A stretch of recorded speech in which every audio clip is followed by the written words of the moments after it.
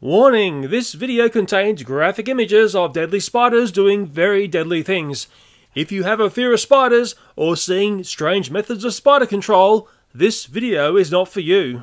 There's something a little bit redback gruesome. This is one near our front door as we step up into our house. That's one of those body bugs when they're a bit younger, I think. The name escapes me at the moment, but there is a small female redback spider there doing her stuff. That redback spider lives up there, okay. I'm not going to poke the camera up there, but there's also a grate or grill, which is there. That's like her upper apartment, that part there. Whatever that thing there is, well, I can tell you one thing, it's history.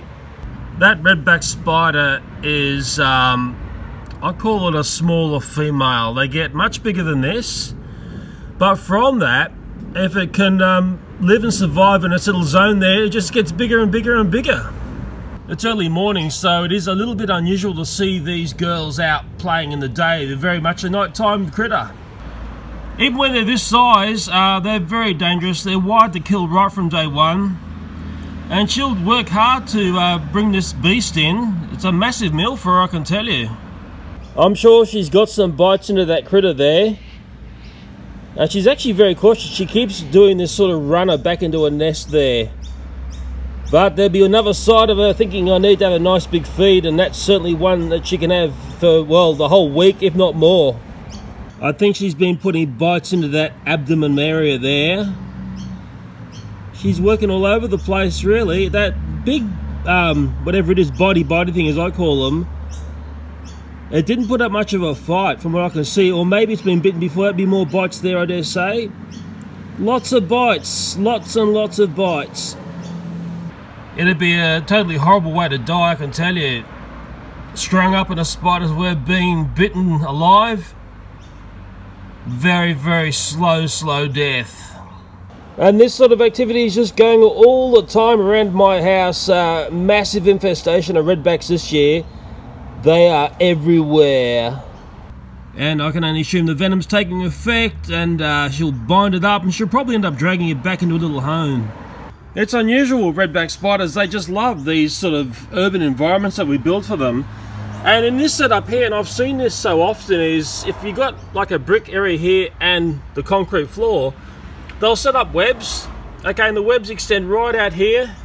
You can barely see them on this silly iPhone video, but they extend right out here. You can see something stuck up in the web there. And it's a case of anything crawling by here, and I can see ants and things going by. Anything that goes along here and triggers those webs, well, she's just hiding in there at night, waiting to pounce.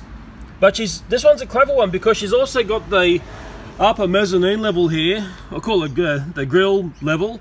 And I can see that she's got web from that grill strung down, so anything that goes across here or falls down here is going to be her next meal. So as humans, we keep building the perfect environment for these spiders to survive. They love us. Well, that critter has been bound up with a fair bit of web now. It's having the effects of venom on it, I dare say, by the way it's moving, and the redback spider just keeps going back into its lair somewhere in there somewhere, hey? Ooh, do I really want to go in there? I'm sort of thinking maybe that spider in there is one of the offspring from the Toyota monster redback that I had. It could easily be, because this area here is not far from where the other car's parked. If I lay on the ground here, we get to see up inside a little secret world. Yeah, very timid spider. I dare say if you're a timid redback spider, you're going to be a survivor.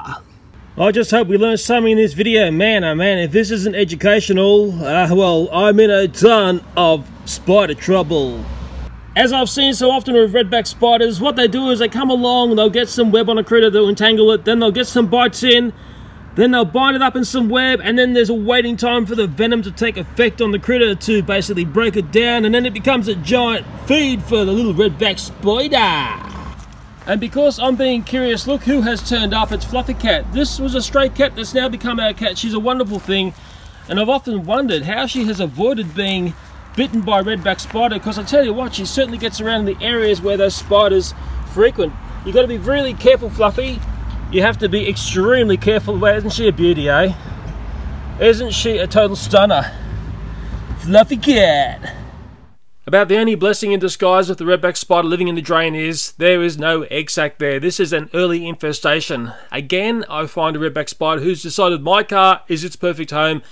And in another video, we take a look at a conventional way of dealing with this, and I show you the problems with the conventional method. As for the redback spider who is living in this drain pipe here, well, I resort to one of my unconventional methods, and I can assure you that the unconventional method kills absolutely everything in its path. The full details of this spider hit will be seen when we take a look at the nasty redback spider who's decided my car is its perfect home again.